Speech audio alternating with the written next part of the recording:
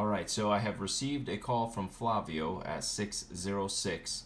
In order to warm transfer this call, I'm going to go ahead and place him on hold. And I will enter in the extension that I need to call. In this case, I'm going to call 6061 and press the call icon. It will then call 6061.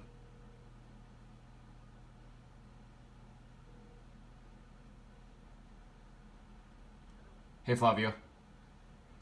So at this point, I am going to click and drag the call that is on hold over to the designated area for drop to make transfer. It's going to release both calls from my line and connect the two calls together. Thank you. Just as a side note, at this point, I am talking to 6061 in order to make a warm transfer. Once I release into that section that was there, it puts those two calls together and ends this call.